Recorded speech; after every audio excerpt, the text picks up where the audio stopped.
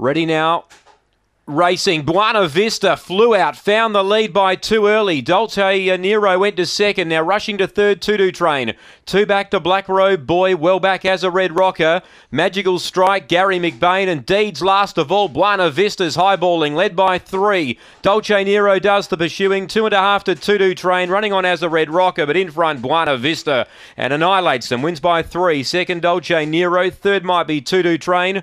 As a Red Rocker and Gary McBain are both prominent for fourth. Magical Strike not far away. And towards the rear, Black Robe Boy indeed. Good run, 22.88 for the 5.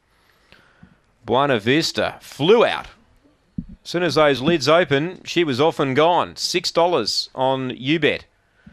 She was second favourite at $4 with the fixed. And Michael Famuletti, the winning trainer. Buena Vista, that's a good win. Back-to-back wins. Of course, she won at Strathalbyn last start, and she's come out firing here to win the third event of the night. 7-second Dolce Nero.